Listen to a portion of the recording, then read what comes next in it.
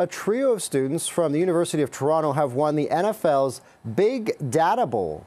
They're taking home $20,000 US for developing a tool that tracks and measures the pressure a quarterback faces when they have the ball in the pocket. The students say their technology, that is essentially a heat map, can easily be adapted for use in a broadcast setting, but also could be a valuable tool to help teams and their analytics departments as well.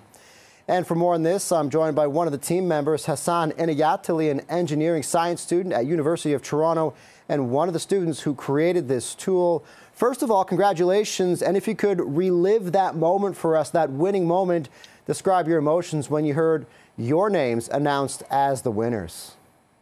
Thanks, Scott, so much. So for us, at least, it was really just validating the process that we had gone through in developing our project.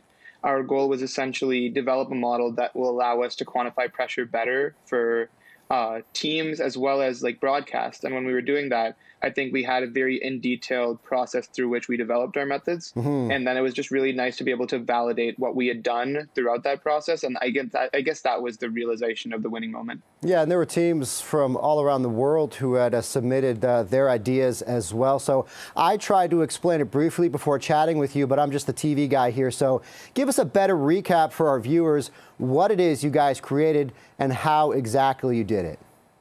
For sure. So often, especially in football, pressure is considered to be binary. So, for example, sacks, hits, and hurries are measured relative to the end of the play. So whether or not a pressure had occurred is counted as like a 1 or a 0. Whereas in our minds, we thought there are varying levels of pressure, especially in daily life. You see that pressure isn't something that's discrete. It's nothing that either happens or doesn't. It's continuous. You feel some levels of it, and sometimes it's more, sometimes it's less, but it's always there. So that's kind of what we were trying to develop. And how do you hope this can be used in the future? We touched on this a little bit, possibly TV broadcast, but also for the analytics departments. Where do you see it going from here, the best use for it? Coaches and players, or as we mentioned, TV viewers as well at home watching? For sure. So our goal is that on TV, you'll be able to see how pressure evolves over the course of a play live on a visual heat map. And then in addition to that, our hope is that we can extend the metrics. So we developed 2 metrics of pocket life expectancy, so measuring how well offensive lines are able to protect the pocket, how well defensive lines are able to pressure the pocket. So with those 2 metrics, teams can evaluate how well their team is capable of protecting their quarterback, as well as scouting other teams in terms of how well they're able to perform in the same capacity. And what was it specifically that got you guys on this idea? I think we read a few papers that had essentially been trying to quantify what pressure was in football, and we found that it wasn't really sufficient for what pressure really is. And so when we developed our processes, we saw that there was this big gap in terms of how you can measure pressure, and we kind of just wanted to fill that, and I think that made our project stand out.